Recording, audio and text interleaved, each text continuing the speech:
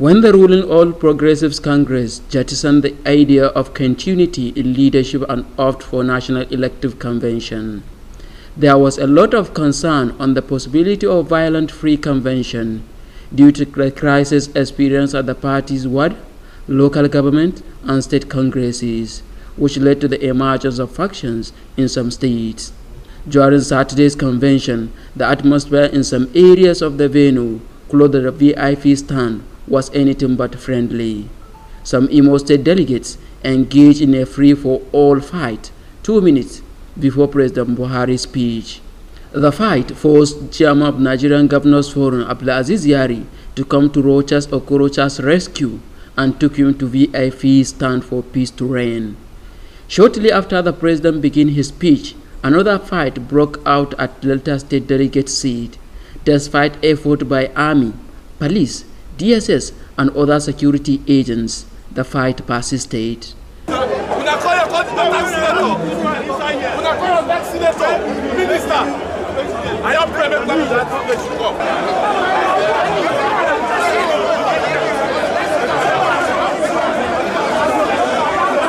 The Chairman Security Committee of the convention and Kogi State Governor Yahaya Bello rushed to intervene and met with the two parties. While speaking to newsmen, Yahaya Bello attributed the fight to little misunderstanding, saying efforts are already on to resolve the problem.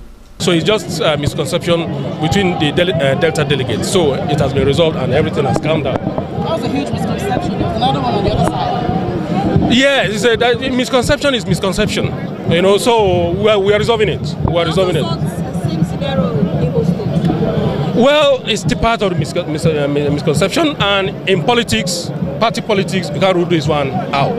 But I can assure you, everything is under control. But does that mean the party didn't provide enough security to abate this problem? That's why we are able to quickly put a check to the incident that was about happening.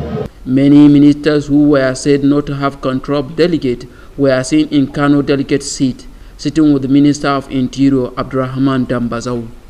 Al-Hassan Bala, ITV News, Abuja.